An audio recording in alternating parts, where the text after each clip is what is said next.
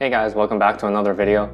So some of you wanted me to do a video comparing Rust to other languages like Go and C, but I haven't thought of enough to talk about. These languages all have their advantages and disadvantages, and depending on what you're developing and how you like to program, you might find some more appealing than others. But in this video, I want to talk to you about the problems I have with the Go programming language. Specifically, I'll be going over 5 problems because it just so happens I only came up with 5. So I've been using Go for various projects for about a year now, and I've come across a lot of issues with it. Now these issues doesn't mean I'm saying Go is a bad language, and it doesn't mean I'm not going to use Go in the future. It's just things that makes me want to use the language less because it doesn't feel as nice to program in. And I'll be going through these issues from least impactful to more impactful ones that I think could be genuine issues. So let's get into it. So the first issue I have is the weird syntax. And it's not really that it's weird, it's more like it's unnecessary or it's contradicting. Like how you have to use colon equals to initialize the variable for the first time. Like how in the function header, tuples have to have brackets around them, but in the return statement, tuples must not have any brackets around them. Or how you have to use commas and periods to indicate a new line. Or how you can't have commas in a struct definition, but you have to have commas in a struct instantiation. Another weird syntax. But to be honest, these aren't that bad. We can look over them and it doesn't really affect you as a developer. The next issue I have is its string and formatting APIs. Go follows the same conventions as C, where it uses %s, %d, %c to format its strings and print them out. But honestly, I think they shouldn't have kept it like this. There's no real reason to keeping it like this, and a lot of the newer languages provides better facilities for printing out stuff. Say for example in JavaScript, you can have string interpolation instead of having to list out all the arguments. And even in languages like Python and Rust, they ditch the %s, %d, and %c and just have a generic curly bracket, so you don't have to keep track of all the different formatting in your head. But again, not really a big deal breaker, it's just things that would make your development life a lot easier. The third thing is no generics. Now, I know this was a conscious decision made by the creators because they wanted to keep the language simple, so they didn't add stuff like macros and generics. And to be fair, it doesn't affect you that much if you haven't worked with generics before. You can pretty much do everything using interfaces, it's just in a different fashion. Now the fourth one is namespacing. Now this one's going to be affecting you a little bit more as a developer because it dictates the structure of your code. So one thing you can't do is you can't reference packages inside packages. So if your package has more than one struct and you want to write constructor functions for these structs, then you would have really long function names because you don't want to have conflicts. But again, you can work around this by using a builder pattern. So instead of having a function, you have methods that set the individual fields.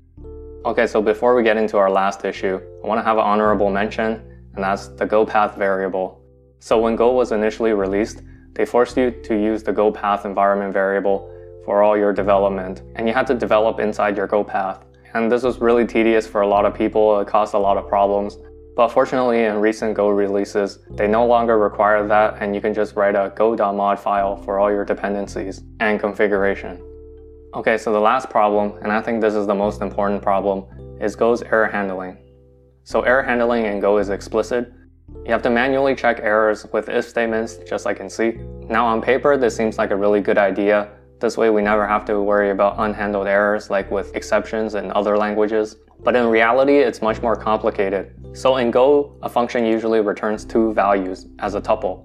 The first one being the value you actually want, and the second one indicating any errors that occurred. For each of these functions, you have to write a corresponding if statement that checks if the error is not nil. And if it's not nil, then we know an error occurred and we need to handle it. Whether it's returning it to the caller for the caller to handle, or logging it out to the console for the user to see.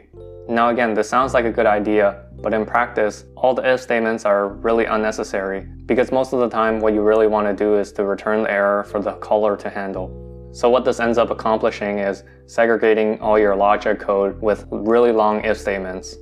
On top of this, the errors that you receive as a caller doesn't really tell much at face value because they're hidden behind the error interface. And this error interface only has one method that returns the error message, which is a string, which again doesn't tell you much. So if you want to know the exact error that occurred, Go lets us use a type switch statement that lets us check what the type of the error is. But this makes our code even harder to read because now we have a switch statement inside of our if statement, and we've indented like 4 times.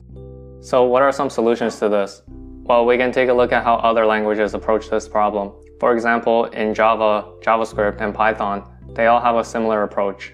In Java, the function will return only one value instead of two, and any errors that occur, the function will throw an exception, and the caller would need to handle that exception using a try and catch block.